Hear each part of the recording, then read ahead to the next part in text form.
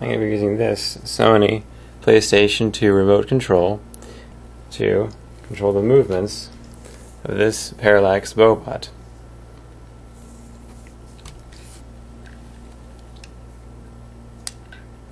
I'm going to use the arrow keys and assign these to move the Boe-Bot around.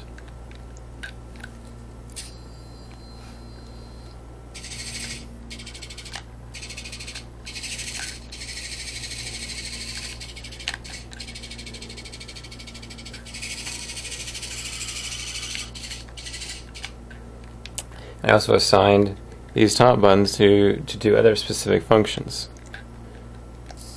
This one opens the gripper, the right one. The left one closes the gripper.